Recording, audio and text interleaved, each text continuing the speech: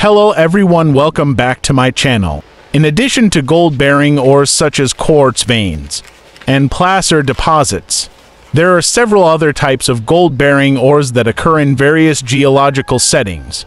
Here are some examples. Pyrite and Arsenopyrite ores. Pyrite iron sulfide and Arsenopyrite iron arsenic sulfide are common minerals associated with gold deposits. Although they don't contain high concentrations of gold themselves, they are often found alongside gold deposits and can serve as indicators of potential gold mineralization. Copper-gold ores. Copper-gold ores are a type of ore that contain both copper and gold minerals. These ores can be found in porphyry copper deposits, skarn deposits, and certain types of hydrothermal deposits. Examples of copper-gold ores include chalcopyrite, copper iron sulfide, and bornite copper iron sulfide.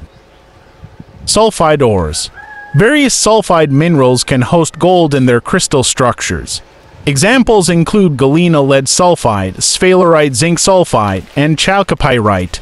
These sulfide ores are often found in association with other base metal deposits and can contain significant amounts of gold. Carlin-type deposits. Carlin-type gold deposits are unique and often low-grade gold deposits found in Nevada, USA, and some other regions worldwide.